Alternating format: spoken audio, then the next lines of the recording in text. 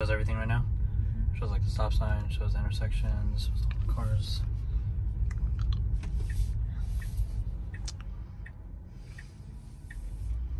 So this is just me driving right now. But yeah, this is just showing all the stuff. And the more solid things are, the more it's like confirmed that it's there for it. And like if it's like a little hazy, then it just like doesn't know the exact like measurements of it and stuff like that yet. But every time I drive down here, it'll like memorize it. Right now it's me driving, so when this turns blue, that means the car's driving. But like this is just me showing what it sees. But so now I'll put it on at this light right now. So now the screen goes all the way big. If you actually have something open, then the screen goes like small. But if it's not, then like it shows literally that car turning right there. So now I'm gonna get my hands on the wheel. Yeah, it does everything. So let's increase the speed limit. As soon as it turns green, it goes. Then I can set 3 different levels. I can set mild, aggressive, or mild, average, and aggressive.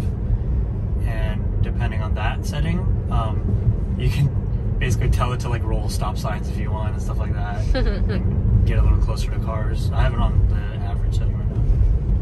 Like it shows like that car coming forward from over here. It shows the cars in the driveways, out on the streets, and everything. Like the visuals are just like super clean, detailed. Yeah. Clean.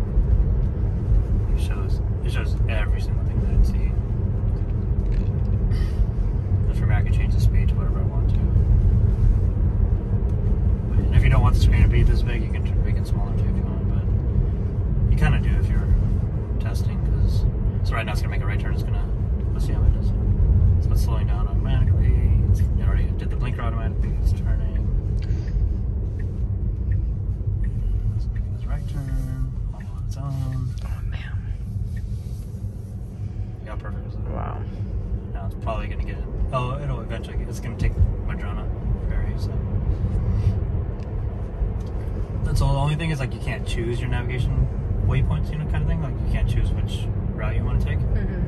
That's the only annoying part. But like right now, it's changing lanes.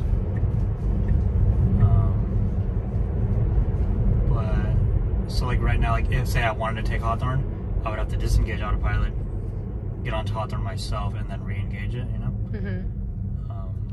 So that's the only thing. Eventually, hopefully, they allow you to choose your own, like a couple different routes. So that you can really choose which way you want to go.